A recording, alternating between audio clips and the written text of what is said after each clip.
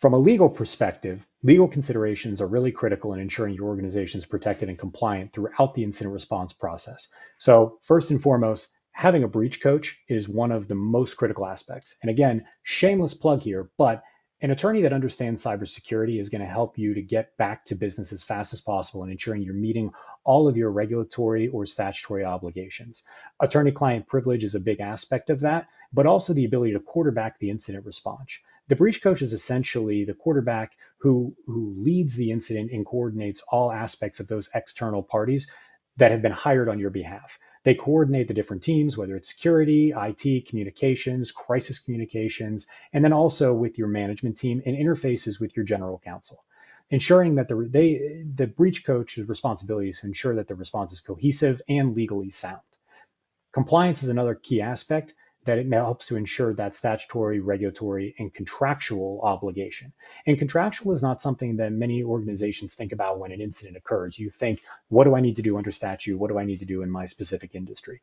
But in a lot of cases, more and more companies, vendors, partners, customers are including in contracts a requirement for notification if any of their data has been compromised. And that notification period can be 24 hours from the date of the breach itself. It can be 24 hours from the date of identification. Knowing what your obligations are under your contracts is also important to ensure that you don't fall in breach of contract. And with that, I'm going to turn it over to Gray. Thank you, Mike. As a matter of the overall preparation piece, there's going to be a lot of action and work that takes place well before this stage in the securing of the insurance, applying for the insurance, negotiating the insurance, etc. What we're really going to focus on today is once we've got that, how does that interrelate with regards to the incident response plan? And Mike had a good point earlier. Even if we don't have insurance in place, you still need to focus on some of these key things with regards to who your breach coach, your incident response folks, and other key actors along the way with regards to recovery are identified. So first and foremost, from an insurance perspective, all of the insurance companies either have a predetermined panel of responders, or they will allow you some flexibility with regards to selection of people, within a particular list of these predetermined folks.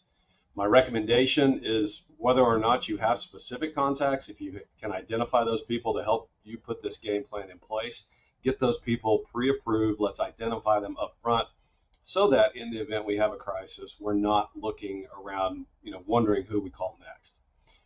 If the vendor is not pre-approved by the insurance companies, a lot of times we will not have coverage, or the payments will be reduced with regards to the reimbursements on that. So if you need assistance getting that done, your insurance broker or agent should be able to help you with that. The second key piece is really understanding your coverage, right? The cyber policies are becoming more and more common with regards to the breadth of the coverage, but it's still a very sophisticated coverage offering multiple aspects of both third-party and first-party risk exposure coverage. So understand your policies, understand how each of those segments is going to react, and then also understand your obligations with regards to reporting an incident versus what we know is a claim, right? Because there are some nuances with that.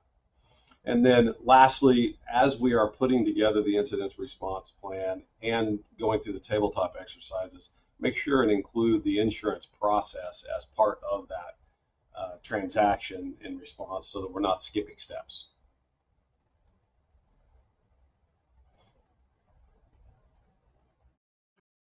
Thank you, Gray. I'll take over from here. So let's talk about the IT preparation. Now, IT preparation is going to require a few things from you. That's knowing where the data in your environment exists and knowing the different workflows that are necessary for your business to conduct business itself. Now, on top of that, you're going to need to know the different standard IT security toolings that's protecting your environment and put them in place. For instance, immutable backups, which would protect you from ransomware.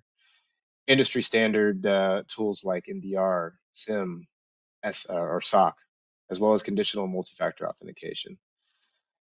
Finally, you want to make sure that you have an incident response plan in place, and more so, not just an incident response plan, but a business continuity plan to ensure these workflows are maintained so you can continue operating even if you're impaired from any kind of adverse event.